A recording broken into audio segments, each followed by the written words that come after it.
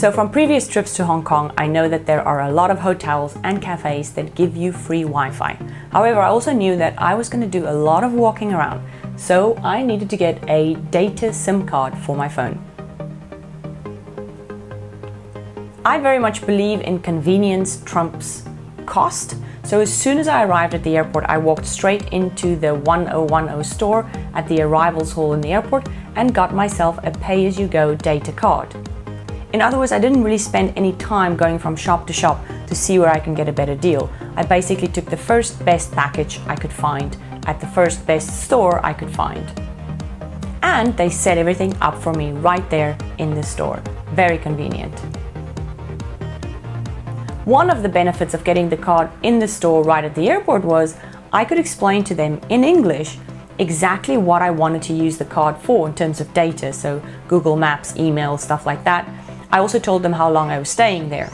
By this then, the clerk suggested that I got a $118 Hong Kong dollar 8-day tourist card, which in hindsight was definitely the right choice for me. There are two options for pay-as-you-go cards. Of course, these might change over time, so go ahead and check online if you did want to do a bit of research beforehand. I went for the Discover Hong Kong Tourist Card. Now this card also has two packages. The first one is a 5-day package, which is 88 Hong Kong dollars, and the second one is an 8-day package at 118 dollars Hong Kong, which is the one I ended up getting because I was in Hong Kong for 1 week. With the bigger card, the $88 package, you get 5 gigabytes of data use, which was more than enough for doing the basic things that I wanted to do. The provider, of course, also has Wi-Fi hotspots all over the city. But to be honest, I didn't even look for them. I had more than enough data to last me for the week that I was there. The interesting thing about this card is that you can also use it in China and Macau, provided it's within the day package that you have, the 5 days or the 8 days. But at a steep $40 per day for only 40 megabyte cost. Then again, I have to admit, on my first day arriving in China, while I was still finding my bearings, that 40 megabytes came in really handy in navigating and finding my hotel. Every card has different perks for roaming costs, international costs, and so on.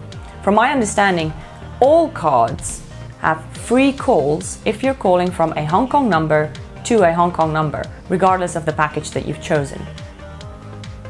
You can, of course, add more money to your card, especially if you're going to travel to Macau or China and you wanted to make use of that $40 per day package.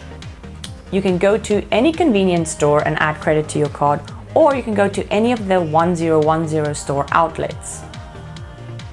The only thing is I'm not sure if you can recharge your card in China or Macau. So you might want to do that before you travel to China and Macau, if that's the purpose that you're going to be using it for. Which is again why I would suggest that you go straight into the first 1010 store, or if you want to prefer another store, go in there, give them your phone, let them have a look which card would be more suitable for you, tell them how long you're staying there, and give them an idea of how much data you're going to be using while you're there. That'll make your life a lot easier because they're going to set everything up for you right there in the store, and probably within 10 minutes you're going to be connected.